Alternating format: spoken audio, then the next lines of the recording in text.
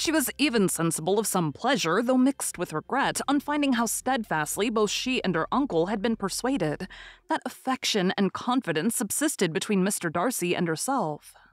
She was roused from her seat and her reflections by someone's approach, and before she could strike into another path, she was overtaken by Wickham. "I'm afraid I interrupt your solitary ramble, my dear sister," said he as he joined her.